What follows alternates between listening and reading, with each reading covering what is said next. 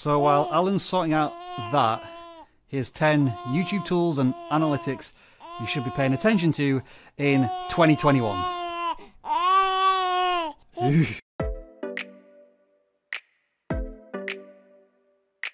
YouTube Shorts, if you haven't heard of them yet, you will do in 2021. Short, vertical video clips designed to satisfy a TikTok audience. Well, YouTube is doing them now too, and they are creating tremendous new opportunities for creators. This channel, for example, gained 1 million subscribers and 500 million views in just 3 months by making 3D animated Among Us clips. Anyway, if you decide to make some YouTube Shorts, you want to know how to track their success, and you can do so through the analytics in the YouTube Studio. First of all, in the YouTube Studio, go to the Analytics page and click See More. On this page, from the filters at the top, click Traffic Sources. You'll then be able to see how many views your channel is getting from those short video clips, if you decide to make any, of course.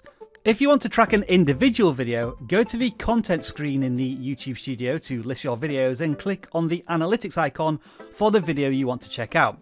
From this screen, you'll see a real-time box that shows you how many views that particular video is getting from traffic sources such as Shorts over the last 60 minutes or 48-hour period. Now, if you want to learn more about YouTube Shorts themselves, I'm going to put my faith in Alan in linking up all of his videos on the topic in this card over here. In the meantime, I've got 2 more things I want to show you on the topic of YouTube Shorts. Alright then, so if you follow these arrows from the Customization tab down the left-hand navigation bar on the YouTube Studio, to the Layout tab at the top of the screen, to the Add section, to the Shorts videos, all of these arrows should allow you to add a new shelf to your channel page that helps you to confirm your videos are classed as YouTube Shorts, and a convenient place for your viewers to watch all of your shorts all at once.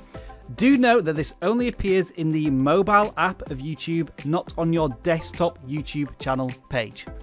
And as an extra bonus, if you have VidIQ installed, on our real-time stats bar, we now show you how many views you are getting specifically from YouTube Shorts. Simply check the Shorts data graph to add it to your stats bar.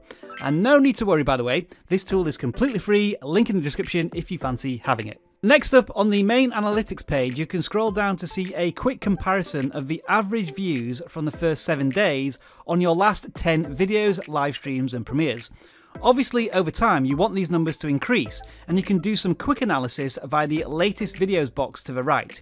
Keep an eye on things such as click-through rate, average view duration, and concurrent viewers for live streams. Anything with solid green up arrows, look to replicate that in future content. In the engagement section of analytics, check under the graph to go into detail about how your audience watches your content. The first 30 seconds of a video are crucial in retaining viewers for the duration of the whole video, so you can check here to see what's working and what isn't. There are also filters for continuous segments where viewers remain riveted to your content, and dips where viewers abandon your content. Studying your videos at this microscopic level helps to improve average view duration in your future content. If you have access to the community tab, you should definitely be using it, as it's a great way to stay in touch with your audience when you're not posting videos. Recently, YouTube added new analytics about community posts to the content screen in the YouTube Studio. What's useful about this page is that you can sort by the columns.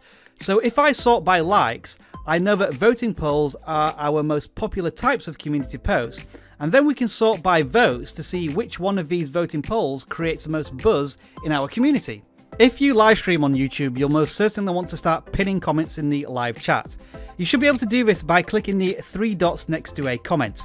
Having a persistent message at the top of the live chat is a super powerful place for calls to action. As an example, during our weekly webinar, we set up a call to action for a free trial in the live chat. It's much better than having it buried in the video description, and it increased signups by 500% for that webinar. Speaking of live streams, this tool in the Audience tab of the YouTube Analytics may help you decide when to go live. It shows you when your viewers are on YouTube. It seems pretty clear to us that our audience is online in the morning, so we should post our content at those times, especially live streams. Secondly, this panel to the right shows you what other types of videos your audience are watching from other creators.